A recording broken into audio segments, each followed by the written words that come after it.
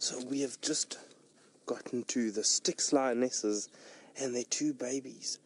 The babies are somewhere in the middle of the 3 lionesses. One of the babies just had its head up and flopped back down again.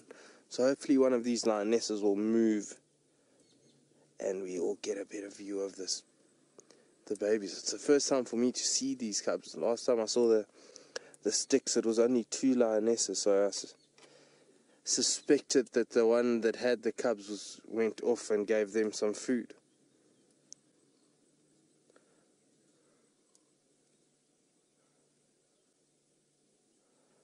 So yeah, awesome to be able to spend some time with them again.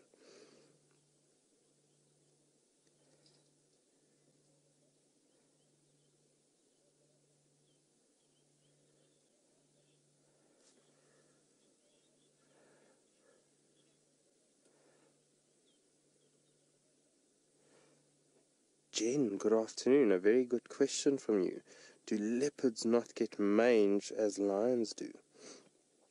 I've never seen a leopard with mange, but I wouldn't be surprised if they got it. I've seen different animals with mange, but yeah, not leopard yet. But I've seen impala with mange, I've seen kudu with mange, so I don't think they'd be able to jump it free and not get it at all. If conditions are right for the mange to happen, it might happen. Brian, have you seen leopard with mange? Nope, I haven't. Not yet.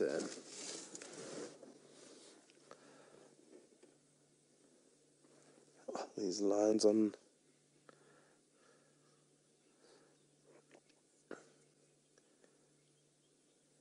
It is nice to see the Styx Pride, and I think the last time I was with them, it was almost a month of not seeing them. So luckily we broke that month of not seeing them, and only a week or so, and we saw them again. That's brilliant. It's great that everyone's enjoying the sight of this beautiful Styx Pride. Let's hope these cubs make it to adulthood and the pride can keep growing, get bigger and bigger again. Maybe one day get as big as the Nkuhumas.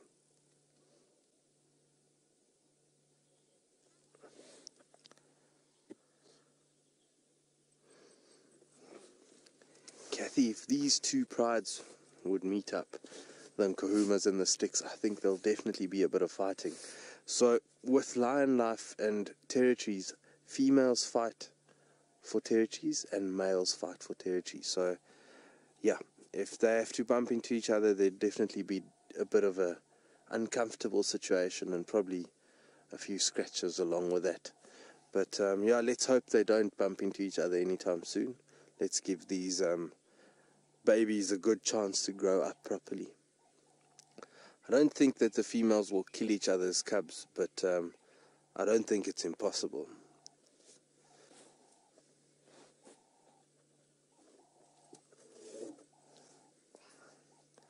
So now we just wait for a bit of movement with these lions. Hopefully, no, I don't think anytime soon. But we've got time. Let's give them the benefit of the doubt, and hope to see those babies. Hopefully the babies won't be too lazy and decide to start moving around a lot sooner than the females. There you can just see the little paws as it rolled around.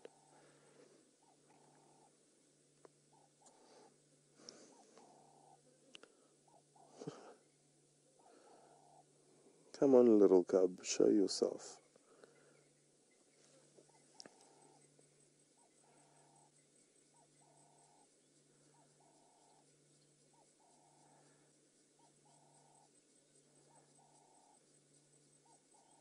So peaceful out here in the bush this afternoon. Very quiet, just some birds calling. There's a dove calling somewhere around us. For the rest, absolute silence. It's so beautiful.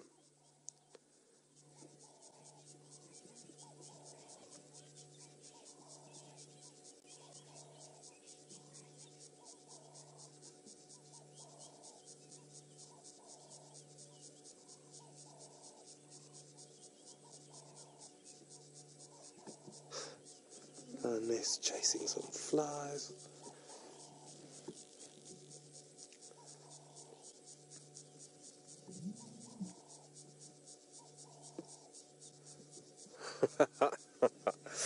Ah, Ariel, you are spot on with that comment of yours saying it's just a pile of ears and paws at the moment. Well, hopefully this pile will give us some sort of action this afternoon. Not just chasing away flies and then flopping back down. That's a first one, a pile of ears and paws. I like it. I might use that again. Thank you for that.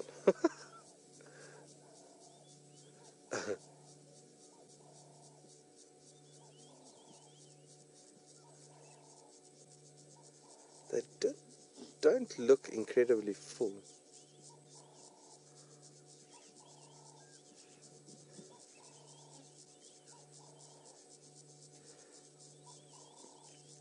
Deborah, you saying that these Styx lionesses are looking a lot better than the last time you saw them? I didn't really see them when they had mange, so I don't have anything to compare. But yeah, they do look healthy. They look like they're in good nick and full of good health. So very happy about that. And what I can see of the cubs doesn't look like they've got any mange on them as well. But we'll have to wait and see if they move around. But at the moment, just some nice furry bodies we can see, so it's all good.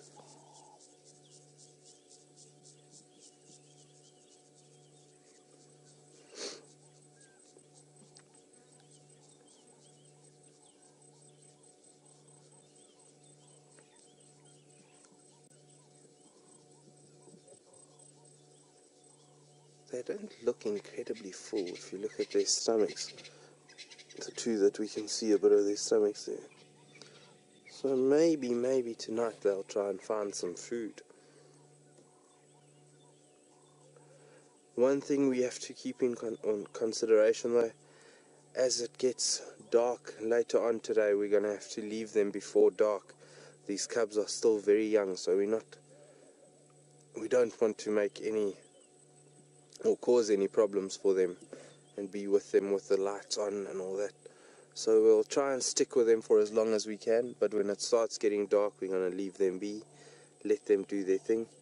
Thing with these spotlights, you draw attention to these little creatures, and you don't want any other predators, especially a big male leopard or a hyena clan, finding these youngsters, and yeah, don't want any unnatural assistance in causing any loss of life.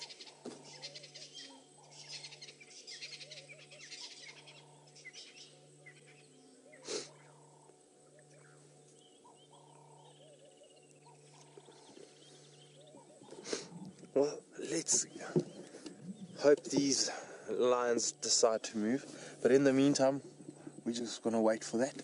Let's head over to the tent and see what Jamie's. We still have got some sleepy lions here. Yeah, no activity really, but the one cub has put its face out so we can see it at least. It's right next to Mum there. Almost looks like Mum's ear. And yeah, unfortunately there is still a bit of mange on the head there. But yeah, everyone's still fast asleep.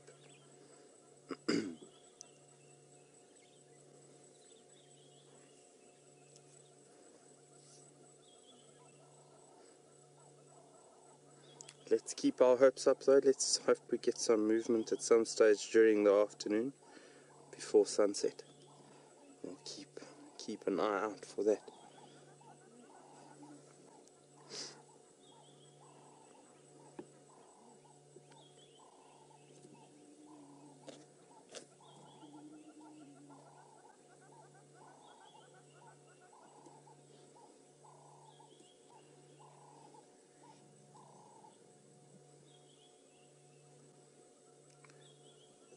Jimmerlin in Oklahoma, you are asking if a lion comes in from the Kruger Park, would it attack us in the vehicle? And if the reason might be because it hasn't been fed from a vehicle. No, not at all. We don't feed the lions out here. They look after themselves, they fend for themselves, they find their own food, so there's no feeding from our side, definitely not. It might be a bit more nervous with the vehicle around, and rather than attacking, it might try and keep its distance from us, not knowing a vehicle so well.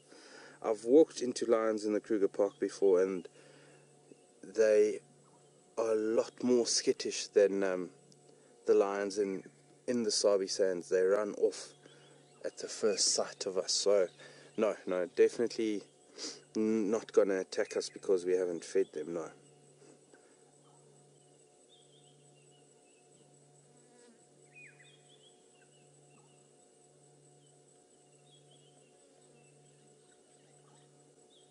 Here's a cub lifting its head.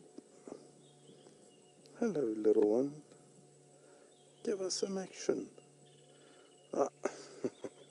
Just some flies that were bothering it, and it's back down.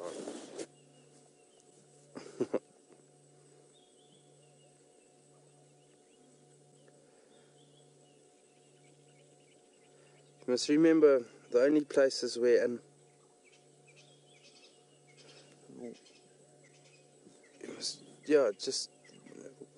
the only places where animals get fed are in zoos and in breeding projects and rehabilitation projects and stuff like that.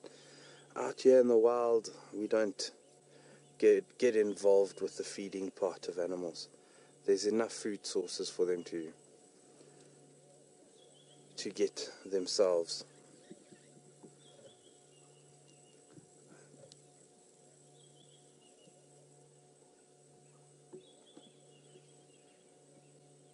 I really apologize for all the sneezing going on this afternoon. Come on, lift your heads, start yawning, start cleaning yourselves. I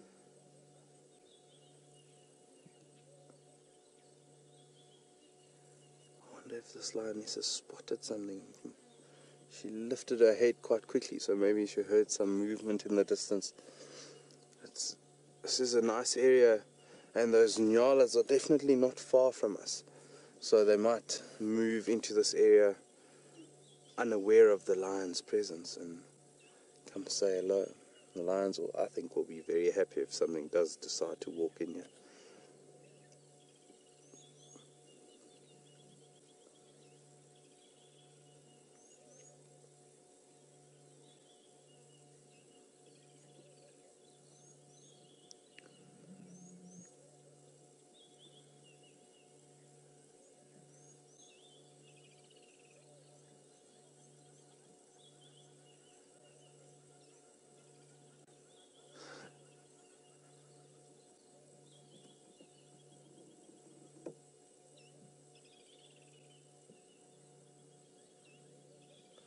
I wonder if we're going to get some rain again.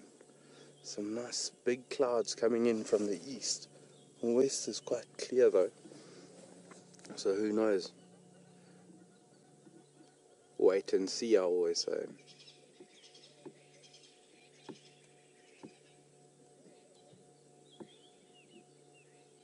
I think these lions would appreciate rain as well. Every drop of rain and water that they get over their bodies will take a bit of this mange away slowly but surely. So rain will be really appreciated much more than just us humans trying to relieve or get rid of the heat that comes with the drier periods.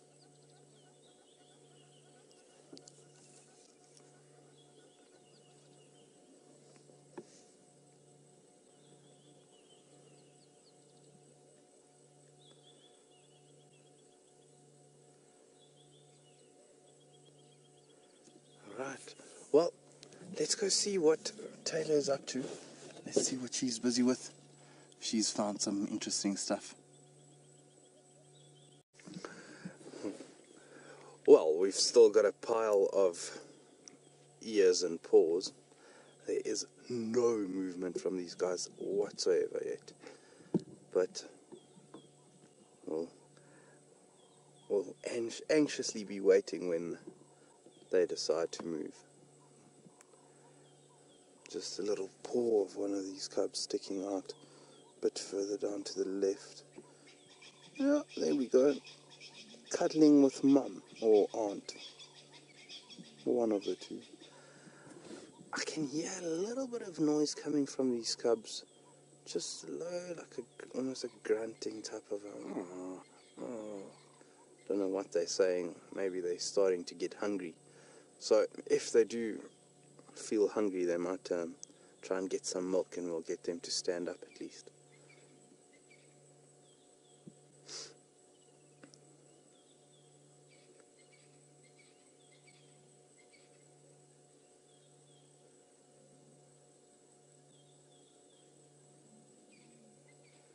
It's either one of them, the adults may be snoring,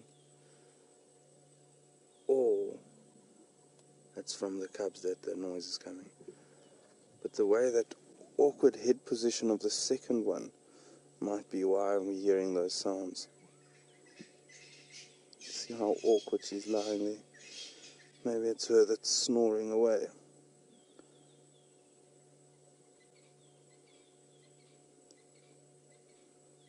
But for the moment, that remains a mystery.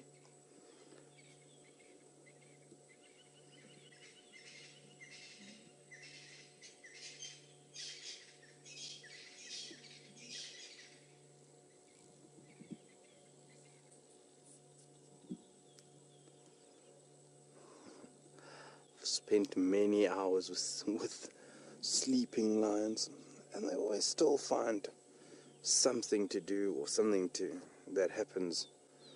It makes it entertaining and keeps you intrigued, keeps you wanting to stay here. So every little movement gives you that shimmer of hope that there might be some form of movement. If it's just rolling around, finding a more comfortable way to lie down, that's perfect.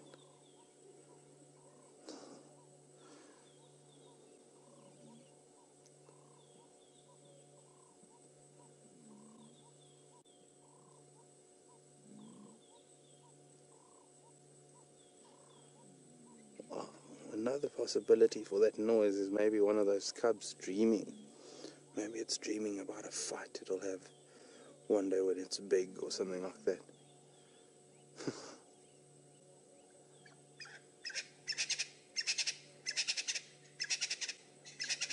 Franklin's starting their good night calls.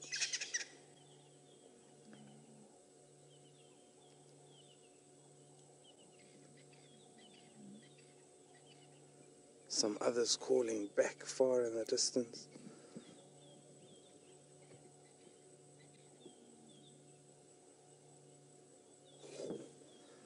Still a lot of snoring. Now it's getting serious.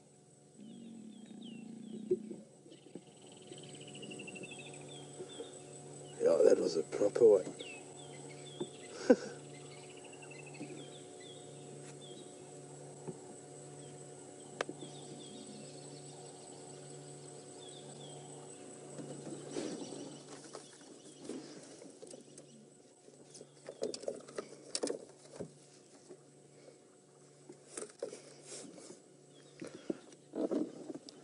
Yeah, Ryan, you're welcome. It's just me on lock.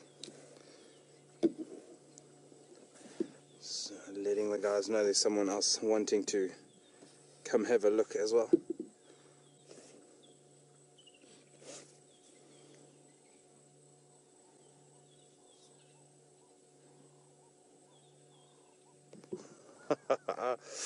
Di, that is a good possibility that they're dreaming about a buffalo dinner, you say. Well, hopefully they'll get their buffalo. Well, and hopefully in a place where we can see them enjoying their dinner tomorrow morning. It'll be breakfast already, but enjoying their well-earned meal.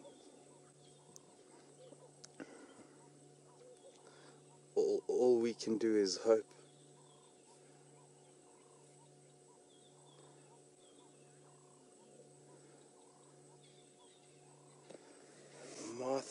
you want to know which animal has the softest fur? A lion, a leopard, or a cheetah? I've been fortunate enough to touch a cheetah. We had to dart some cheetah at a place that I worked at.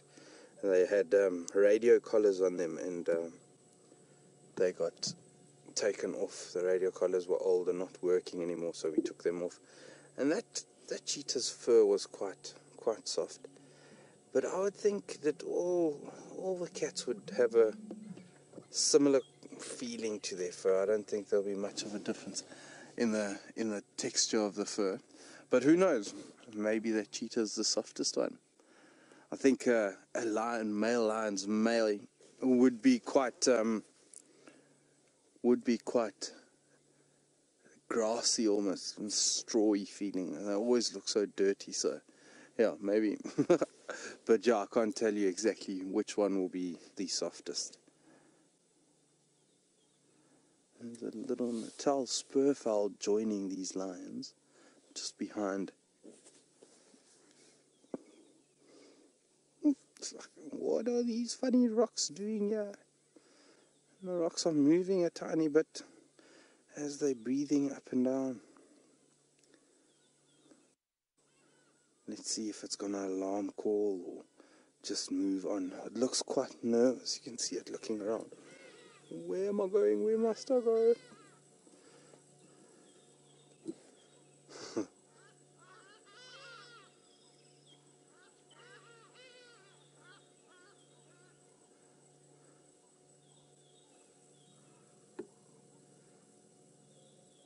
Alright, folks, I'm going to wait and see what this Franklin is going to end up doing. But in the meantime, let's go see what Taylor is up to. It sounds like she's on a Ferrari safari. Hope Taylor gets to stay with little Miss Shongile there. But at last, we have got a face of a cub. Our pile has decided to move around a bit. Oh, look at that yawn. Oh, I've got very big teeth. This cub is very inquisitive, looking at the people.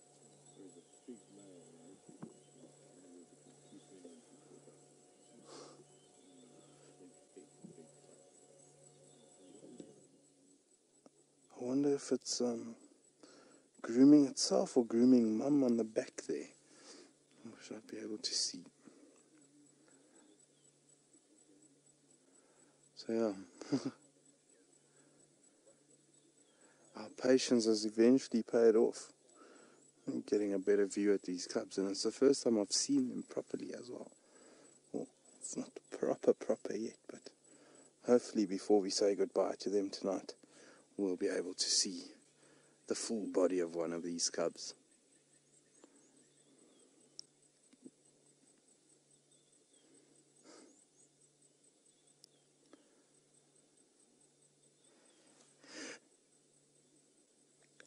Excuse me.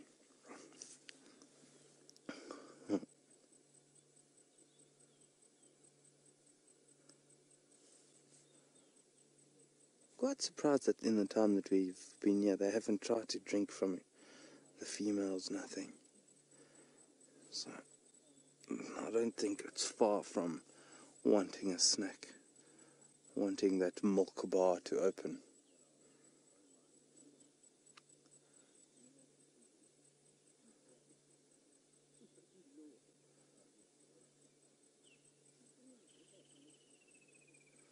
It's quite a difficult area. It's quite a thick area that they're in.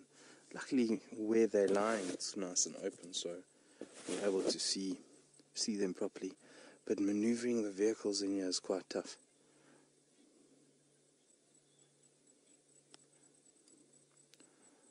Vince, there is definitely more than one cub there. There's a second cub. I think it's just to the right of this other cub. That we can see at the moment. It's closer to the head of that female that this little one's behind. You can just see a tiny bit of movement next to her ear there. Let's just wait and see if it's going to move again.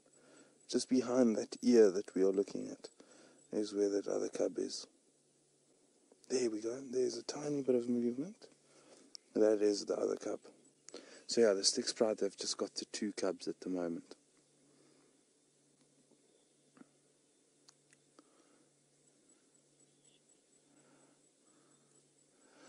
Well, it sounds like Taylor's got Shongile again. Let's go see what she's getting up to. Bar, having a drink from Mum. There's a tiny bit of movement and then just straight into the belly of Mum, getting a good meal. How nice is that?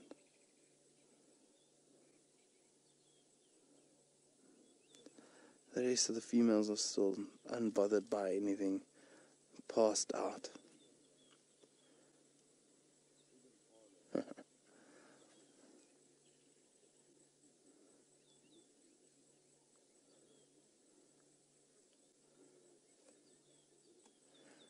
It's always funny, these cubs. I don't know why, they always try and go for the same teat, I suppose. There is plenty of options on Mum's belly, and they try and get onto the same one, or very close to one another. I suppose wanting the best one, who knows.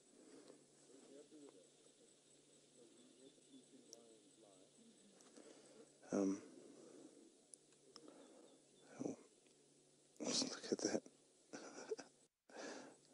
Silly bunch of lions. There's a tiny bit of action, or reaction from them to the vehicle that's started up. We might just have to move our vehicle a little bit so that this vehicle can get out.